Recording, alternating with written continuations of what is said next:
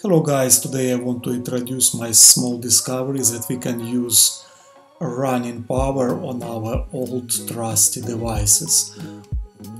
For 1.5 years I'm using this Garmin HRM RUN and non-pro version of Garmin 6.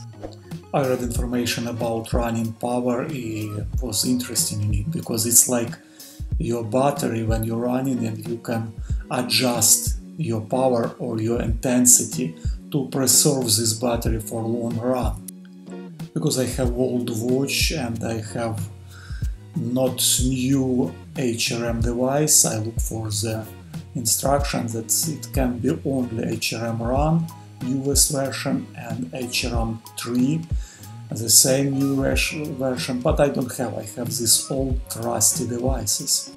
About years ago I already installed firmware version 6.6 on my old HRM RUN, and as you see it gives me running dynamics. In case you're interested how to install it, it's very simple. I will put download link for firmware in description for this video because it's not on Garmin website.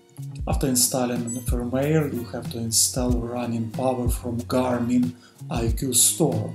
And the most important thing, just check this button that you have to record data to the file. It's very important. So here is quick look at on my run training without a running power. As you see here, we don't have any diagrams here. And next one is my test run with already installed running power application. As you see here, on the bottom we see this running chart, everything here. So I think it's good news for everyone who have these older devices. Just install new updates and you're ready to go and running power here.